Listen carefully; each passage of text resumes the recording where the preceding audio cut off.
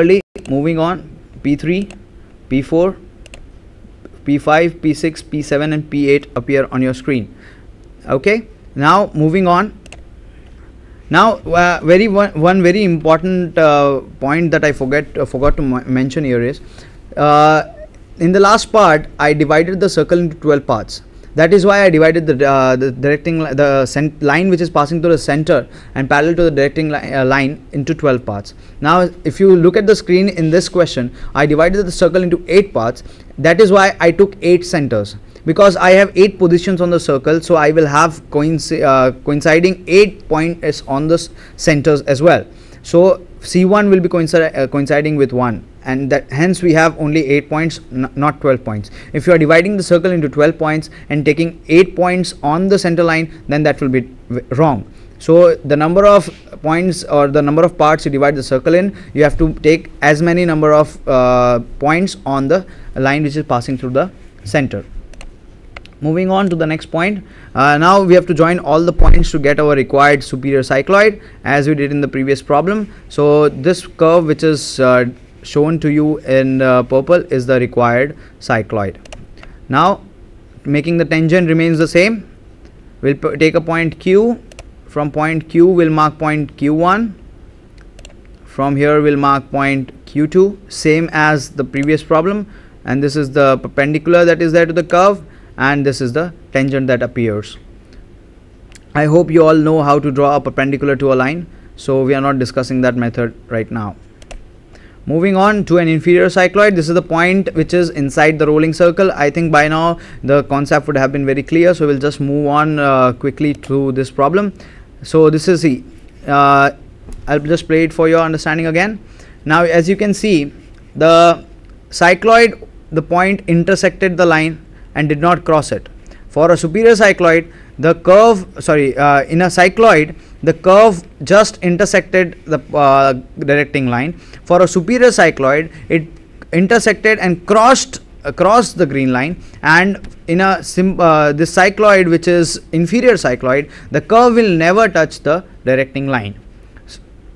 Moving on, the same procedure as a simple cycloid and superior cycloid. The only difference will be that the point will be inside the circle rather than on the rolling circle or outside it. So let's begin with a simple cycloid, taking a point which is x mm inside the rolling circle, and as we always do, let's begin by taking a point C, and with a diameter D we'll be drawing a circle as it appears on your screen. The next is we are going to draw a tangential directing line which will pass through the base of the circle, and a line which will be parallel directing to the center.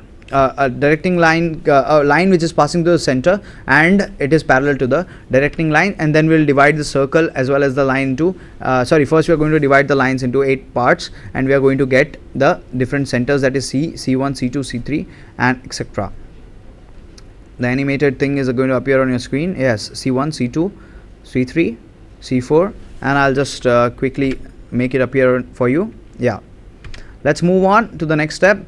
Draw a circle which is with the center C, and the diameter or the radius will be equal to D minus X. Here D is the radius of the circle, not the diameter.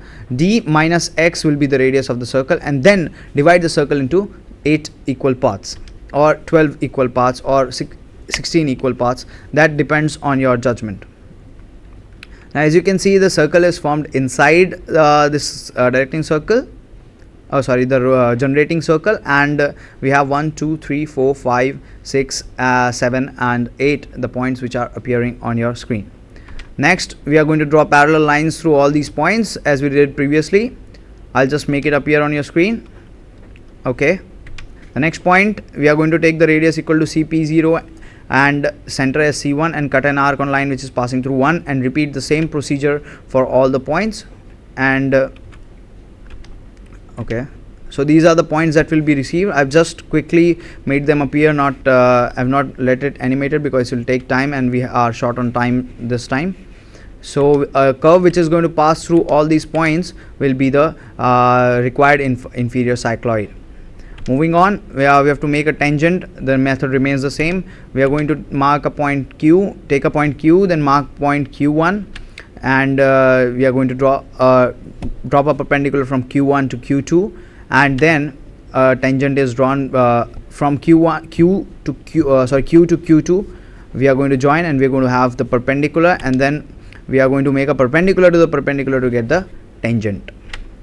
Okay, now we are going to move on to the epicycloid. The point here is on the rolling circle, which is rotating outside a directing circle. So here we have two circles. Instead of straight line and a circle, we have two circles here. One is a smaller circle, which will be the directing circle, and one is a bigger circle. So this circle is going to rotate on the smaller circle, and a point on the smaller circle will be generating the curve which is required. In this as well, there are inferior and superior cycloid that can be obtained by taking the point inside or outside the circle. As you can see on your screen, we have a continuous animation here which shows that this is an epicycloid which is being shown. The point, see, green is the directing circle, blue is the generating circle, and there is a point on the circle which is just creating this curve, red curve, which is being appeared on the screen. And as you can see that the black, the line is black, and then once the point passes through it, so it becomes red. So it is trying to just explain you that how these particular curve is being traced by the point. Now moving on, let us assume that the diameter of the rolling circle is x and the diameter of the directing circle is y, and using that figure, what we will be doing is a rolling circle will travel a distance of x, pi x, on the directing circle. Why pi x? Because that is a circumference. Hence the arc will be decided, arc will decide the length, and that will be equal to x by y into 3600. X by y, that is the radius. What is x? X is the diameter of the rolling circle, and y is the diameter of the directing circle. So here the rolling circle, the point on the rolling circle will the rolling circle will be moving pi x, which is the circumference of the directing circle. Hence we are going to take the length as arc length as x by y into 3600. Now moving on, with taking an O, we have to take a center O, and then radius equal to y. We first draw the directing circle. We are taking a point O, and then we are going to take a radius y, and then we are going to draw the basic arc length of that circle. Yeah, so this is this angle is obtained here. This is the angle which is obtained, that x by y into 3600, and we have, then what we did is we took a center O, and with the same, I'll just make it appear again. Okay, let's see, this point O is taken. Now the radius is taken as y, and then what we did is we draw a straight line, random straight line, and from that straight line we'll take angle which is obtained by x by y upon into 360, and then draw a line. So what we are going to do is we are going to trace the curve between this point and this point. So then what will happen is that point P is the base of the generating circle, and from P to C we are going to cut an arc of the radius, and then take C as center and draw the generating circle. So this black line depicts the directing circle, and this green line depicts the generating circle. So let's move on to the next slide and see what is the next step. Now we are going to divide the rolling circle into 8 parts, and then name them as 1 to 8, and with OS center and arc passing through line C, we are going to divide the arc into 8 parts. We are first dividing the generating circle into 8 parts, and the next point that we will do is first we are dividing the generating circle into 8 parts, then with radius equal to generating the radius of the generating circle as well as the radius of the directing circle, we are going to cut an arc, as you can see in the point as in red, and then divide this arc into 8 parts. Now we'll ask that how we are going to divide the arc into 8 parts. It is like this angle divided by 8 will be this distance, and through that you just cut one arc, and then successive arcs can be cut till C8 to get all these points. Moving on, with the radius equal to O1 and O, as center, draw an arc parallel to the directing line, say the directing circle, and with those points will be marked as 2. So as you remember in the previous when we are constructing a cycloid, what we did was that from the generating circle we drew a line which was straight line which was passing through all the points. Now here the directing curve is not a straight line, it is a radius. So what we need to do is we need to find a curve which is parallel to this curve. So what we are basically doing is from O to P we have the directing circle. From O to 1 we will be having the first line. From O to 2 we will be having the second line. From O to 3 we will be having the third line. From O to 4 we will be having the fourth line. And from O to C, the center of the circle we had already drawn. So all these green lines depicts the path of the points, the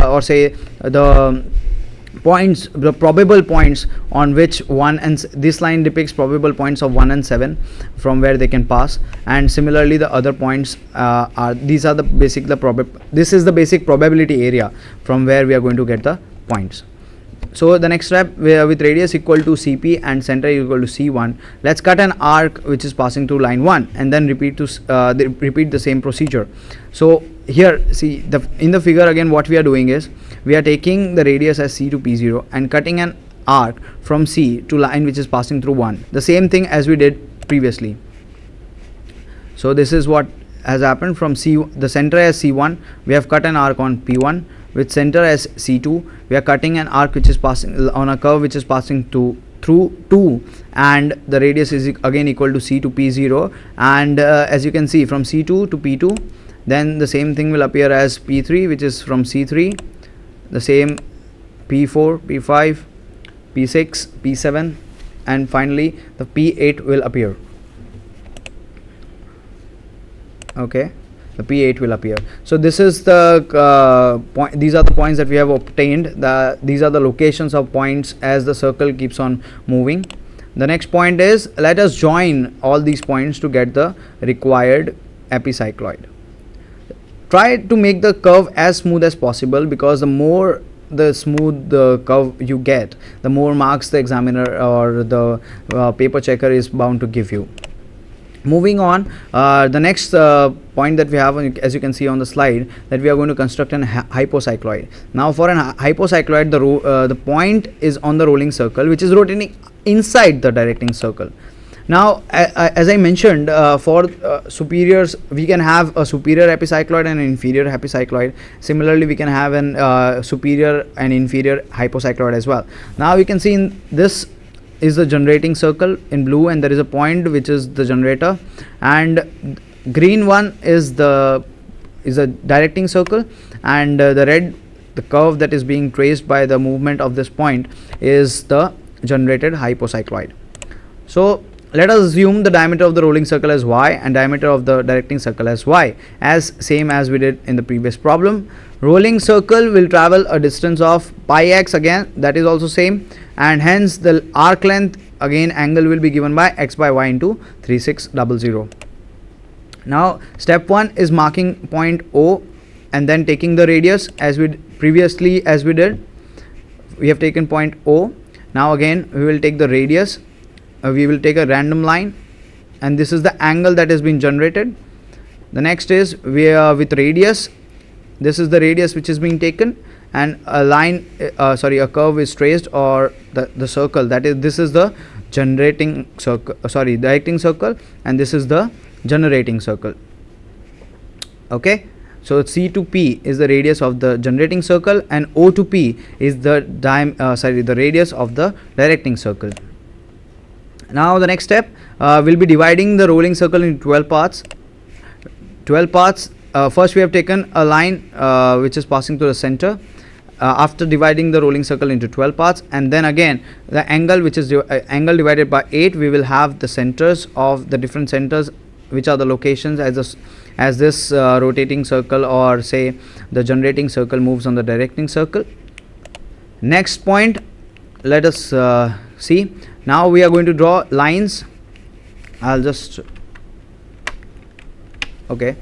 we are going to take the radius equal to O to 4 and then draw a line, O to 3 and draw a line, O to 2 and draw a line, O to 1 and draw a line, not the line, curves basically, and these all curves are parallel to the directing circle.